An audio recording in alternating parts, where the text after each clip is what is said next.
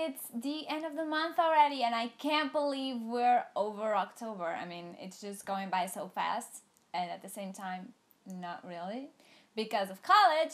But yeah, we're almost already in 2016, and that's crazy. But I'm gonna talk to you about my favorites of the month of October today, and amazingly, there's not one skincare product in here, and I just really don't know how this happened, but there isn't, so let's crack on.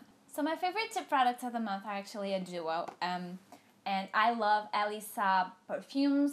Actually, the Eau de Toilette is my favorite perfume for winter ever, but this one is also really yummy. It's sweeter, but it has that, Elisa touch that's very delicate and elegant, and I love it. And this one came with a free body lotion, shimmering body lotion, and I love the scent of this.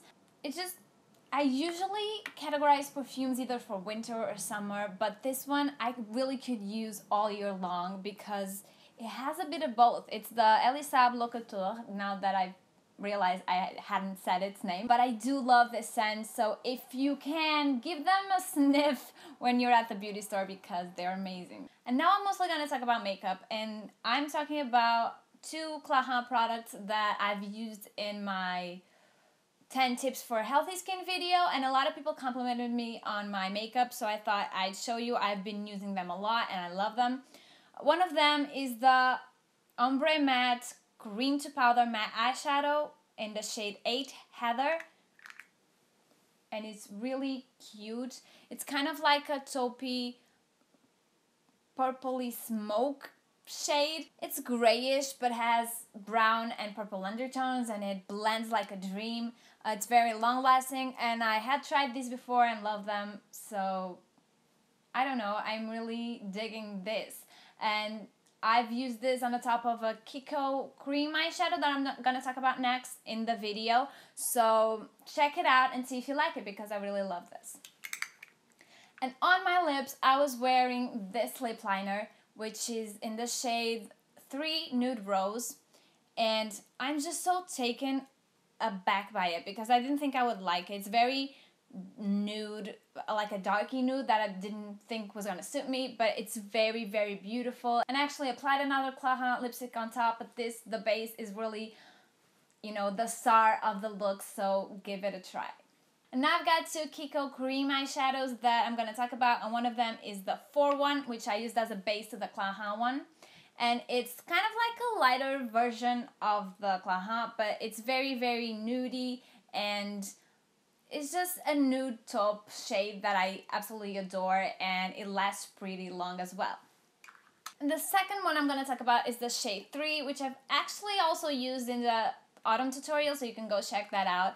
It's a reddish brown that applies even more red than it looks. It's beautiful, and it creates a beautiful base for your reddish autumny looks. The last beauty product I'm going to talk about is a Kiko one as well, is the Kiko lipstick, and I love their packaging. It's so lush, and this one is the 524.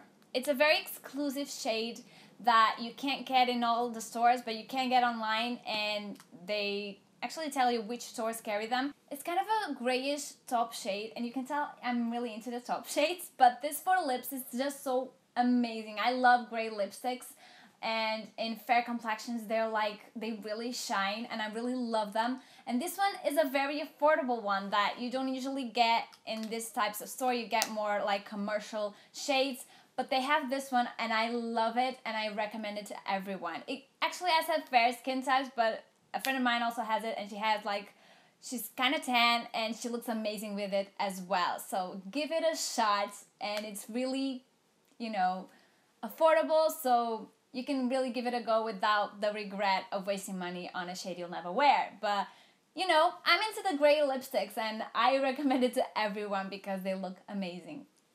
And the two other products I'm going to talk about are actually not beauty related, and the first one is the Lipton Green Tea Lemon Macaroon. I love this.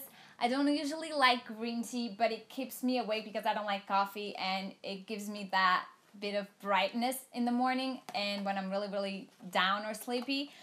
And the Lemon Macaroon like taste really takes over the green tea. So if you don't like green tea but you kind of need it in your life, this is really good. And if you love like sweet taste in tea and macaroons, just give it a go because it's really good.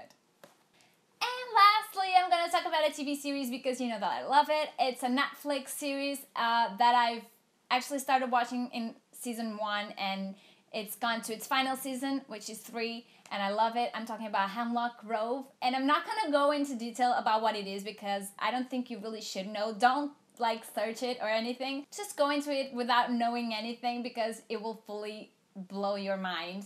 I really love that series, and I love the actors, and I love the plot. I love everything about it. So kind of near the end now, so I'm kind of not watching the episodes because I don't want it to end, but it's still worth watching. So if you have some free time, give it a go.